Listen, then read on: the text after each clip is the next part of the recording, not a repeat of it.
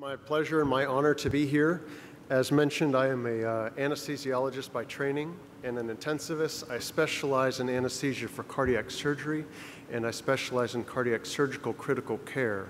And while the discussion that we'll have will be based in cardiac surgical critical care, many of the issues that I will raise in this conversation should be broadly applicable. I have no disclosures, and I'd like to begin with a case. The case is a 70-year-old gentleman with the standard risk factors who ends up in your ICU after he's had an open 3-vessel revascularization. And I have 3 questions for you. 1, on what basis do you decide to give this patient fluid? 2, how do you decide, if you do, whether fluid is going to improve this patient's hemodynamics? Increase stroke volume, increase cardiac output, increase cardiac index.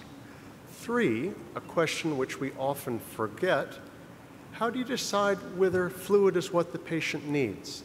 How do you know whether fluid might not benefit just the patient's hemodynamics, but also the patient, him or herself? So let's start with the question of how do you decide whether to give this patient fluid? Typically, what we teach our trainees is that the assessment of the adequacy of tissue perfusion is based on a constellation of factors: clinical variables, laboratory variables, hemodynamic variables. And what you'll notice is usually we cannot hang our hats or base our decision to give fluid on any one of these variables in particular. For example, for patients who come to me in a cardiac surgical ICU, frequently they haven't had their pharmacologic paralysis reversed, and they arrive to me sedated on propofol or dexmedetomidine. Okay? Assessment of urine output is difficult. Many of these patients will have received mannitol or furosemide as part of their intraoperative drug regimen. The hemodynamic data that we use are also complicated. For us, many of these patients arrive paced, either with indwelling permanent pacemakers or temporarily epicardially paced with surgically paced epicardial pacemaking leads. Furthermore, the assessment of what's an adequate blood pressure can be confounded by the fact that surgeons may request for a patient to be kept relatively hypo or hypertensive depending upon the patient's underlying problems and the surgery that he or she underwent. When you look and ask us as a profession, why do we give fluid, you find that there are some common reasons. Among them, we give fluid because we deem patients to be hypotensive. As an aside, a resident or nurse will ask me what blood pressure you want. More often than not, I have absolutely no idea. I don't know what blood pressure a patient needs, and I don't know whether the blood pressure that a patient needs at one point in time in his or her resuscitation is going to be the same that he or she will need later. Other reasons that were given for giving fluid include low filling pressures. Again, I'm not commenting on the validity of these, but just why people give fluid when asked.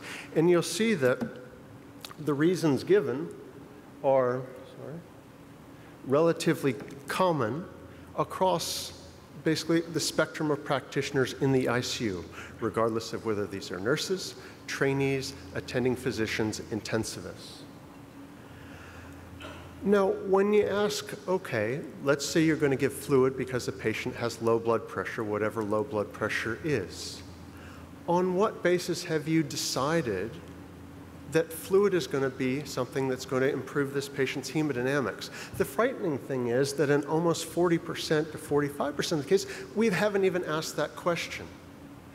In another more than 35%, we've based our decision to give fluids and our decision that this is going to improve a patient's hemodynamic parameters on physiologically problematic variables at best, and only infrequently, and maybe 20%, have we used so-called dynamic variables to try to predict whether this patient's hemodynamics will improve in response to volume administration. So let's sort of take the second of these, and this is the most common misconception in the ICUs in which I practice, is that there is a simple and straightforward relationship between pressure and volume, between the volume, the status you think a patient has, and the pressure that you transduce. Most of, at least in my ICU, the most common conception is that for patients who have low filling pressures. They are relatively hypovolemic. As you give them fluid, those filling pressures increase. The relationship between the two is linear with a slope that's positive. What happens, however, when you do the experiment and you quantify the volume status of patients, plot that on the x-axis, and adjust it for age, gender, body habitus, and then transduce the pressures are all over the map. You have patients who are quantifiably hypovolemic, but they have high filling pressures. You have patients who are quantifiably hypervolemic, who have low filling pressures. Why is that the case? Why is there such a complicated relationship between pressure and volume? Well, for one thing, as the Rolling Stone said, you can't always get what you want. What do you want? What you want is a distending pressure, right? In particular, the distending pressure of the pumping chamber of the heart, the left ventricle. It's that distending or transmural pressure that's going to give you some idea about the volume and diastole, and thus the degree of muscle fiber length and stretch, and thus the force of contraction, and for any given inotropic state of the heart, the stroke volume. But that's not what we measure. We measure, and what we obtain is an intravascular pressure referenced to atmospheric pressure. Why else is this complicated? Another thing, you don't know where a patient's heart at any given time sits on either a compliance or distensibility relationship. You don't know, for example, if you give a patient a set volume of fluid, whether you'll move that patient by giving him or her 20 cc's of fluid from point A to point B and essentially get a negligible change in filling pressure, or if he or she is on the steeper part of that curve, if you will bump the filling pressure significantly with potentially deleterious consequences for the patient. The other thing that you don't know is you don't know what that distensibility relationship is and when it changes. You don't know, for example, starting from point C, if the patient's filling pressures increase to D or E, whether that increase in filling pressure may have been because the patient redistributed volume from a peripheral to a central circulation, or whether that change in filling pressure was associated not with an increase in volume, but with a decrease in volume because the properties of the myocardium changed, for example, in the context of myocardial ischemia. Take another situation of why this is so complicated. 3 cases in which you're transducing filling pressures of 20 millimeters of mercury. In the first case, the transmural pressure across the ventricle is perhaps elevated, and in the context of normal compliance, you get normal or perhaps increased interventricular volume. In the second case, with increased extracardiac pressure, for example, in the context of pericardial effusion and tamponade or excessive PEEP, the distending pressure is lower, and with normal compliance, the interventricular volume may be normal or lower. Or the third case in which the transmural pressure is, if anything, slightly elevated, but the heart is stiff, such as may occur with someone with significant diastolic dysfunction from long-standing hypertensive heart disease, or valvular heart disease with severe aortic stenosis, or hypertrophic cardiomyopathy, with or without obstruction, the interventricular volume in that case may be low. One way of quantifying and comparing the utility of tests, of course, is to create a receiver-operator characteristic curve. In essence, what you're plotting is the true predictive value as a function of the false positive rate. And what you want from your test is to minimize that false positive rate for any given true positive rate so that your curve rises as steeply as possible and the area under that curve is as great as possible and approaches 1. For a test, however, where you're equally as likely to get a true positive as a false positive, basically you get a straight line with a slope of 1 and an area under the curve of 0.5. It's the same thing as flipping a coin.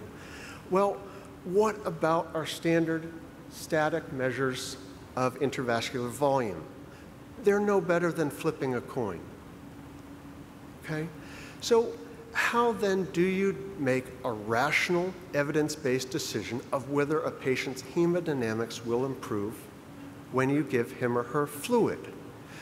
As previous speakers have mentioned, we have other options. Some of those are the so-called dynamic indices, pulse pressure variation, stroke volume variation, delta down, and the like, observing the interactions between the heart and the lungs over the course of respiratory cycles. The problem with those is using them makes assumptions, and it assumes conditions about the patients that may not apply to a patient, especially to those of us who work in surgical ICUs. When patients come to me, I don't want to keep them intubated, fully mechanically ventilated, and sedated. My goal is to get these patients to proceed toward extubation so that for elective patients, we're extubating them within 2 to 4 hours of the time they arrive out of the operating room. Furthermore, if you've ever worked in a cardiac surgical ICU, arrhythmias are the norm rather than the exception. The right ventricle is always a challenge. We tend not to have a problem with worrying about the ratio of the heart rate to the respiratory rate. Respiratory compliance is an issue, but it's not infrequent that patients come to us with open chests and supported not only pharmacologically but mechanically.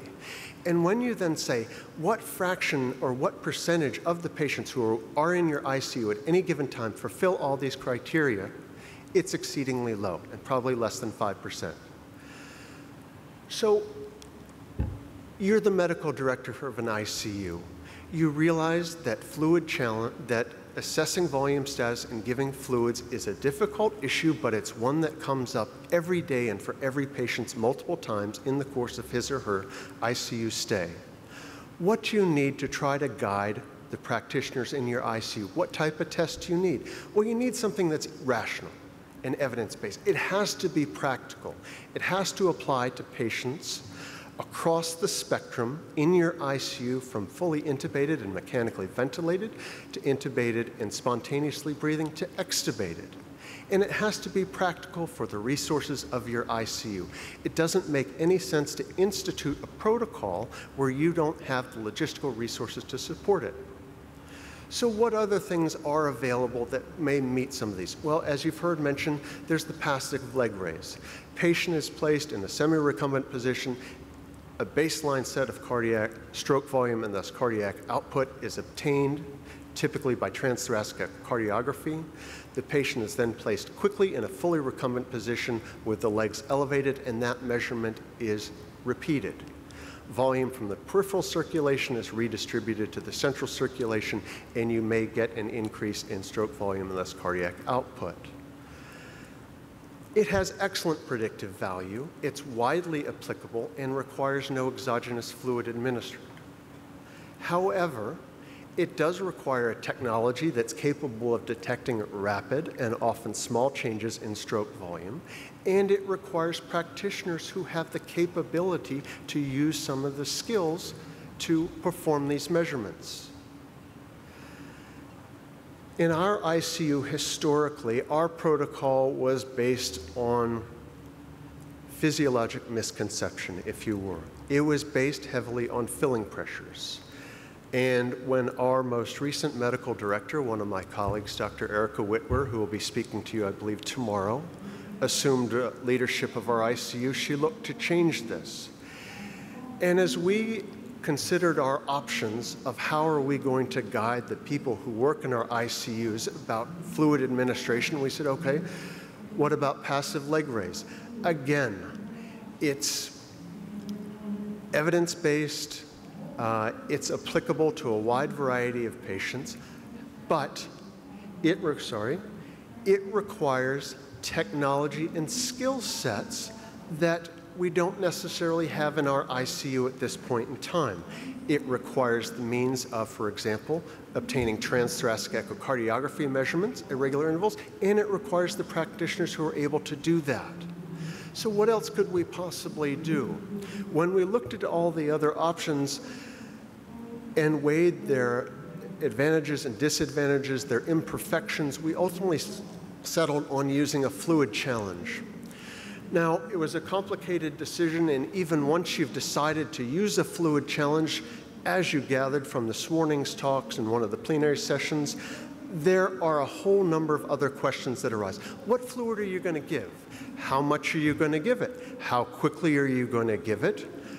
After you give it, before and after you give it, what variable are you going to measure to see if it's changed?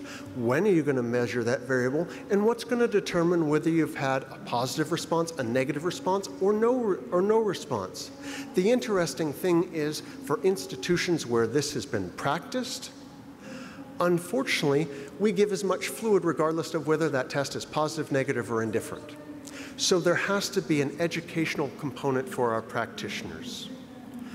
Ultimately, what we settled on is a protocol that looks something like this, and it starts out with, is there evidence of tissue hypoperfusion on the basis of a combination of clinical, laboratory, and hemodynamic data?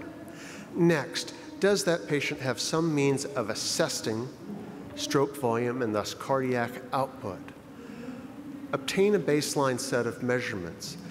From this baseline set of measurements, if the patient has issue of tissue hypoperfusion, might there be other reasons than volume that that patient is hypoperfusing? That is, could it be a problem of vascular resistance? And we continue down the decision tree. So to wrap up, to come back to this case and the three questions I ask: how do you decide whether to give fluid? How do you decide whether a patient's hemodynamics will benefit from them?